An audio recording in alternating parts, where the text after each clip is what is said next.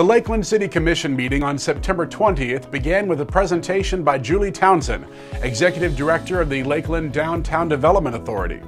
In her presentation, Julie shared a number of exciting advancements, developments, and aesthetic renovations that are happening downtown, making it an even greater hub of activity that all of our residents can enjoy.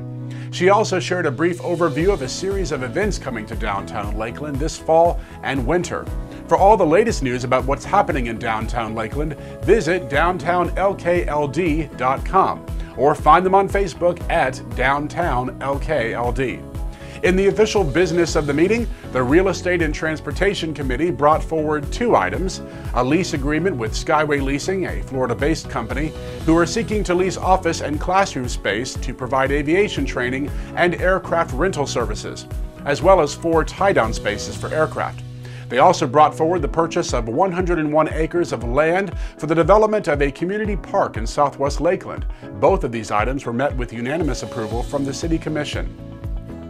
4 public hearings came before the Commission for a vote: an amendment to the City of Lakeland's Affordable Housing Incentive Plan, which would see a significant expansion to the area of Lakeland covered in this plan, a request for approval of a new cell tower in South Lakeland near Sam's Club, the approval of permitting and regulations for the operation of non-motorized vehicles for hire on designated streets in Lakeland, and an amendment to allow driveway access off of Airport Road for Parkway Preserve, a new housing community located south of Carolyn Boulevard. Each of these items were passed unanimously.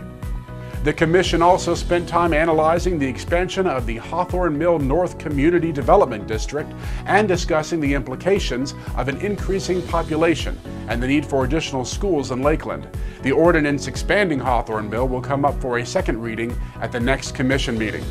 City Manager Sean Sherrouse brought 3 items to the Commission for approval: a recommendation to ratify a collective bargaining agreement with the International Brotherhood of Electrical Workers, Local 108, a recommendation to allow Lakeland Linder International Airport to negotiate with engineering firms to enter a professional engineering consulting services contract, and a renewal of city insurance covering a large number of properties and liabilities.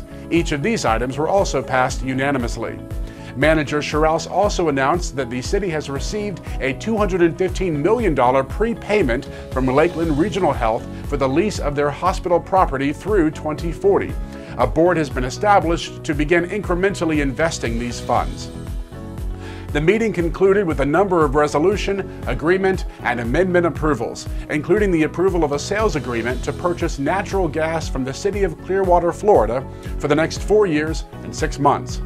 For a detailed look at all the agenda items, or to watch this meeting in its entirety, click on the links in the description below. I'm Andrew Gash with the Communications Department for the City of Lakeland, and those are your meeting minutes.